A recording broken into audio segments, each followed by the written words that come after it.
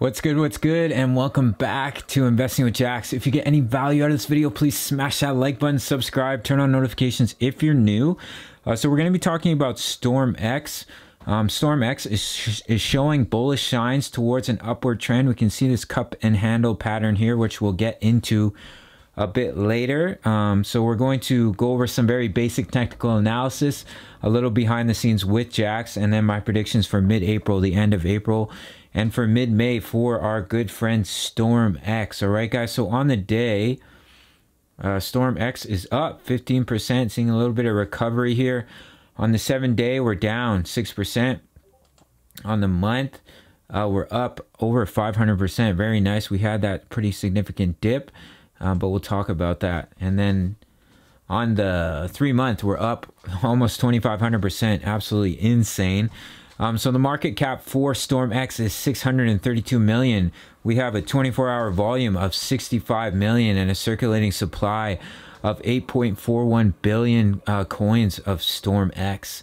So STORMX aims to create a blockchain-based gamified micro-task marketplace that enables users to earn by Storm ERC20 tokens by completing different tasks. All right, guys. So it's very cool. Basically, an online shopping application where you earn crypto. So the easiest way to earn crypto, no complicated crypto jargon, just sign up, shop, and start your crypto cashback journey. I have STORMX on my phone. I use it when I buy things off AliExpress. So shop and get paid. Yes, you read that correctly. It's really that simple. Just shop as you would normally at our 750 plus available shops and receive up to 87.5% crypto cash back. But how? So you download the app, you shop, you earn crypto, and then you go crypto. That's it. Once you've earned $10 or more, you can withdraw your rewards to any compliant crypto wallet. All right, guys. So they have over 750 stores. Nike, Lego, we have DoorDash. They also have Wish and AliExpress, amongst many others. All right, guys. So we can see their partners here. And that's pretty much it for the website. So let's hop over to this technical analysis. So here's a buy rating on TradingView, guys. Very reputable day trading website. So on the 1 day, we're sitting in a buy. Moving averages strong buy. On the 1 week, still sitting in a buy. Moving averages strong buy. So let's get into this basic technical analysis here. So we can see that cup and handle pattern.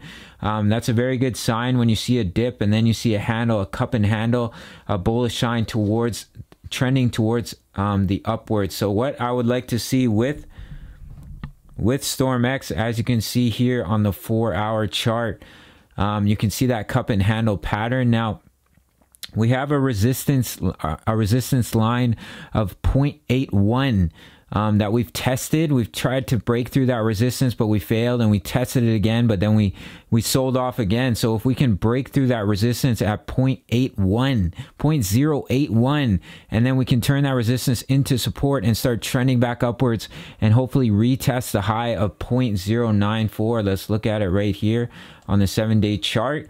The high right here of 0.0, what is it on here? It's hard for it to stop. 0.099 was the high over the last week. So if we can find that support, if we can break through that resistance at 0.081 and turn that into support, we could continue to trend upwards. Now, on the RSI, we're currently sitting at 50 on the 4-hour, which is a great sign.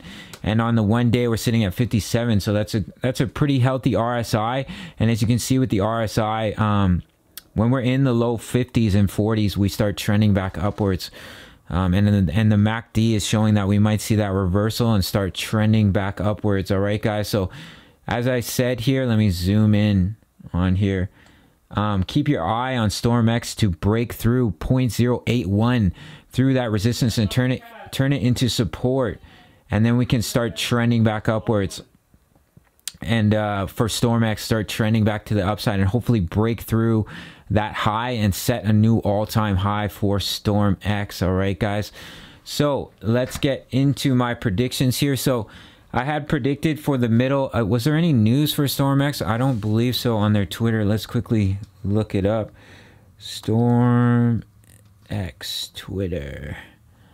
I don't believe there was any news recently. April 1st. 13. Yeah, nothing big recently for STORMX on their Twitter, which is okay. Anyone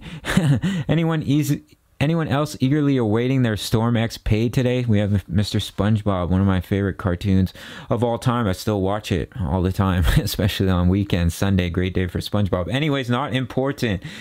So in my last video, I predicted 10 cents for mid-April. Now I would like to see us break through that resistance and turn that into support at 0.81 here for STORMX. 0.81. Where is 0.81? Sitting right here, and turn that into support and start trending back upwards. So I'll keep my prediction of 10 cents by mid-April and 15 cents by the end of the month. Hopefully much more, depending on if we get that 24-hour volume to increase and we start to see that beautiful uptrend. As we can see here over the last month with STORMX, the chart is gorgeous, and we had that significant dip, which is healthy. I don't think there's anything wrong with that at all. A little cup and handle and start following this trend back upwards through April, and hopefully reach 15 cents by the end of April, and hopefully 20 cents by mid-May. Obviously very hard to predict that far ahead, but 10 cents for mid-April, and then going into 15 cents for the end of April, and hopefully 20 cents by mid-May for our friend STORMX. Guys, I highly recommend checking out the app. I'm not sponsored, but the app is very cool. They have many stores, and you make a little purchase and you receive a little cash back in crypto, which is pretty cool. All right, guys, so a little update on the cat. Milo still resting. We might have to take him to the vet because he's been resting for hours and hours a day, and usually he's jumping off the walls. He got caught under a heat vent, and we're kind of worried that he might have hurt one of his muscles or his bones or something like that. So we're hoping we're going to take him to the vet and get it all solved. But unfortunately, we're in the red zone here in Canada, or in my part of where I am in Canada. It's called the red zone because of COVID, and everything's closed. So we're hoping the vet will open back up so we can take Mr. Milo. I'll show you him. He's here on the bed. He's resting here. This is kind of like the little storage room. Hey, Milo. He's just resting. So we're hoping that, oh, now I'm a vlogger. We're hoping that we can get him to the vet, and hope everything's okay with him. So just wish him well. Keep him in your prayers. Because, you know, we love him. We don't want anything bad to happen to him. All right, guys. So if you enjoyed the video, smash that like button, subscribe, turn on notifications if you're new. Join the Discord if you'd like, and follow me on Instagram too. Up to you. All right, take care. Much love. Bye-bye.